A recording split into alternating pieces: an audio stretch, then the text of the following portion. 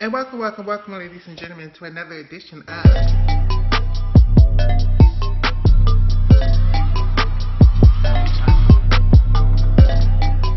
Welcome back to my channel, Michaela Loves Gymnasts. And welcome everybody to another edition of Michaela Loves Gymnasts. In today's episode, we'll be discussing the battle between Svetlana Khorina and Simone Biles, and who is the greatest female gymnast of all times. Well, clearly we know Simone Biles is the greatest gymnast, period, male or female of all time. But Svetlana Khorina keeps throwing little shots and little tweets saying that she feel like she could beat her. So today's episode of the show, we're going to discuss the hardest skills that Svetlana Khorina ever throughout her career, and with today's technology and today's equipment, what skills do we think she will be able to do versus what we know Simone Biles can do, and to see if she would even be competitive, even if she would even make the Russian team with everything that Svetlana Khorina we know that she is capable of doing. So let's start off with vault. The Chong Fei vault is basically the same vault that Svetlana Khorina invented, but in the tuck position. So do I think Svetlana Khorina would be able to do the laid out Chong Fei vault?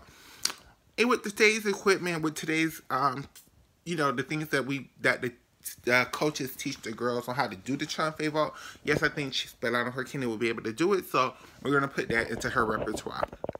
The second vault that I've ever seen Svetlana Khorina do was the Yurchenko double twist. So those are the two vaults we're gonna go with for Svetlana Khorina. Now her uneven bars routine, we done saw lots of tricks and lots of skills. So we're not gonna just make up. We're just gonna say the routine composition that I think she's capable of. I never saw Svetlana Khorina even attempt to do an in-bar starter, a stupend. I don't know if she's capable of doing this, so I'm not going to go there with her. I think the routine that Svetlana Khorina is capable of is a straddle full turn, straight into the Shapash 1, pat Soto down, straight into her skill, the Khorina. Up on the high bar, starter 1.5 turn into a marker loft. Back up. Starter full turn, tuck full twist, and double back. And with that routine, that should give her a start value somewhere in the 9.5 to 6.0 range. And on that event, Simone still has a higher start value than her. Beam, there's a lot of things Svetlana Khorina can throw. So let's just take, for example, she does a round off layout step out mount, which is an E. Switch leap to wolf turn full turn, which is another D to her skill. Back handspring layout step out full twist and corbett, which is another D and a C added to her routine. Front walkover, which is a D skill. A torture tape, but she wouldn't get credit for it, so I'm not going to take that into her routine. I think Khorina could do a straddle turn full twist, so I'm going to add that to her routine. A sideways skills, and then the hardest dismount I've ever seen Khorina dismounted was a round off gainer triple twist off the end of the beam, so we're going to go with that dismount, which is an F. So I think with everything that's possible for Khorina, I think she can get somewhere around a 6'2", 6'1", 6'3" on a good day routine. And Simone, I think her routine starts at like a 6'7" or 6'5", 6'6", something like that. So I guess Simone beats her there. And floor exercise, there's not even no reason to even bring this up. Simone would crush her on floor. Crush Khorina on floor. I don't think Khorina could do an Arabian double front. She can barely, well, I think at the height of her career, she was doing a full end pike. So let's say she started her routine with a full end pike. Her second tone pass was a full end tuck. Her third tone pass was a whip into a triple twist. And her last tone pass was a 2.5 twist punch front. That would give her routine somewhere around a 5.5, 5.4, maybe 5.6 start value.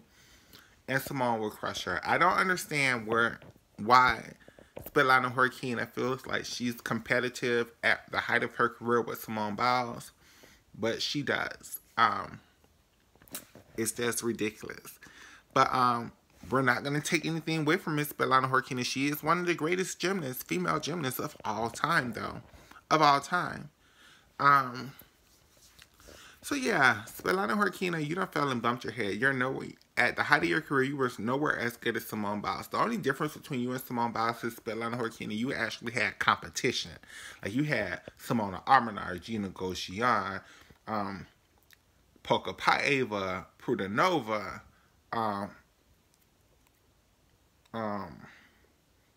Zamalachikina. You had a lot of girls. Dominique Dawes, Shannon Miller, Dominique Moushianu. Like, you was, in your era, it was a lot more competitive. Hell, Cardi Patterson, Courtney Coupettes, Taryn Humphrey. Now, Khorina did compete in that decade, in that cycle between 1997 and 2000, where Team USA was bad.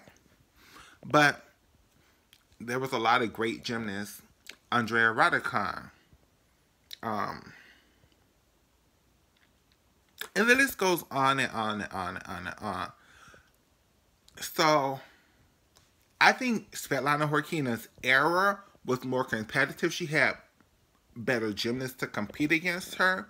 Plus, there was going under the 10.0 scoring system, so it was a maximum score that a gymnast could possibly get, whereas now it's an open scoring system. So, and let's keep in mind too, under the 10.0 scoring system, Simone wouldn't do as well as she's doing now because she doesn't stick landing, she hops a lot, she steps a lot, which now in this scoring system is okay, but back then, no, if you weren't able to stick the things that you was doing, like without stepping or hopping, it was no point of you doing it.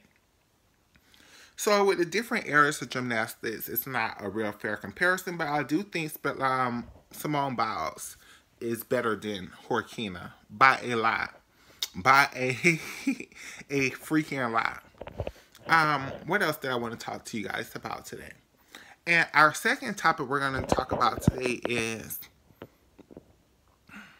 racism in the sport of gymnastics. Now, I know this is going to be a little bit deep for everybody, so please keep in mind. Why does it seem like black girls who are just as talented as their white and Asian counterparts? Because from my point of view, I don't think the Asian American gymnasts get the same kind of backlash that the black gymnasts do. With the black gymnasts, unless you're Dominique Dawes, Gabby Douglas, or Simone Biles, you could be on the cuff and NBC aren't going to talk about you. Like Shalisa Jones right now, right? Nobody's talking about her. Nobody cares that she didn't even make the she was hurt for World's trials. But if Simone Biles were hurt, it would be like national news. And I think Shalisa Jones had the exact same chance of making the world team as Riley McCusker, but everybody chose to be like, oh, Riley. So what is it with African-American girls in the sport of gymnastics? I'm talking about for America, because clearly we see throughout the world a lot of black girls are becoming big-time stars. Melanie De Sousa Santos, the Downey sisters from Great Britain. I think Team France got 3 talented African-Americans, well, black girls on their team. They're not African-American. I think the UK have 3 talented black girls on their team. In the United States, we have a lot of talented black girls, but it's very hard for them to, from my point of view, get the same kind of respect and attention as their white counterparts. And I just want to know why. Like, one of the top talented juniors that I think we should always be talking about is Sky Blakely. We talk about